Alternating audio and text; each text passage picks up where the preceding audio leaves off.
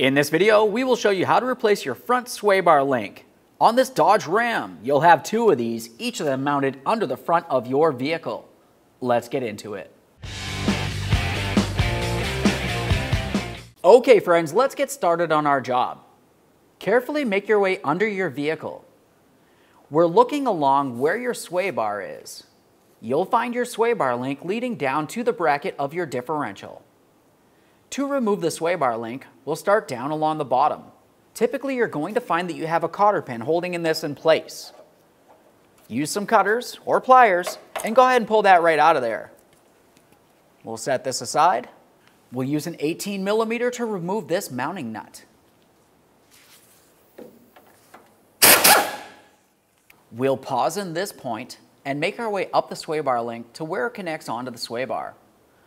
Up above your rubber bushing, you'll find that you have a metal washer and a 17mm nut.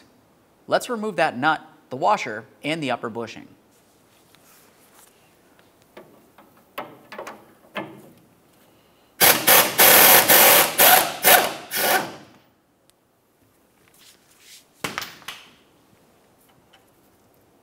Sometimes these will be stuck in place.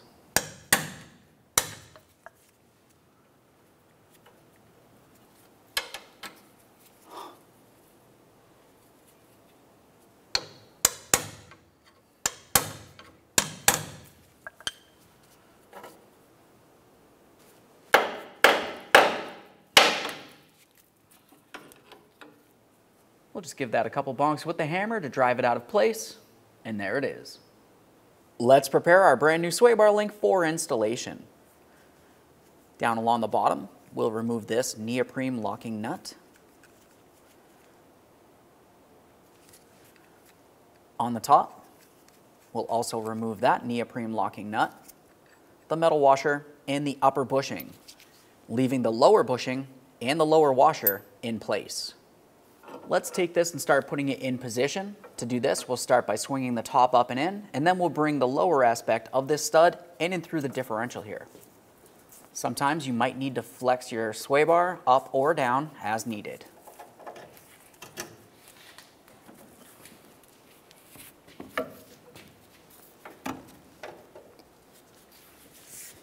Let's take hold of our top bushing.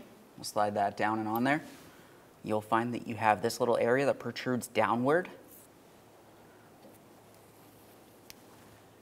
Continue on to your washer.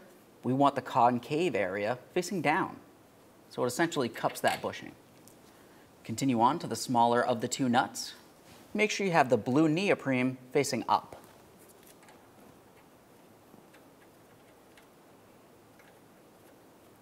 Once that one's on there, we'll continue on to our last nut, right down along the bottom stud here.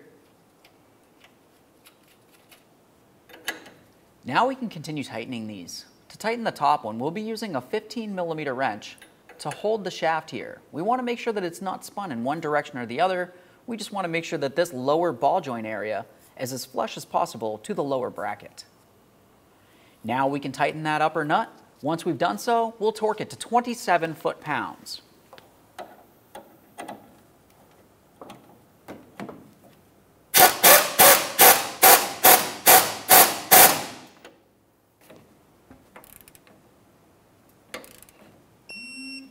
We'll tighten the lower nut and torque that to 40 foot-pounds. Use a 19 for this.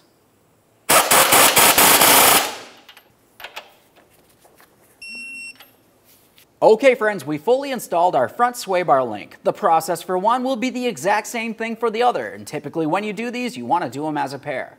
After you've completed that, go ahead and take your vehicle for a road test. Make sure you don't hear any funny noises. Thanks for watching. When only the best will do, demand TRQ. The only company that lets you view before you do. TRQ is committed to offering the highest quality aftermarket auto parts that are engineered for peace of mind. Thanks for using and viewing with TRQ.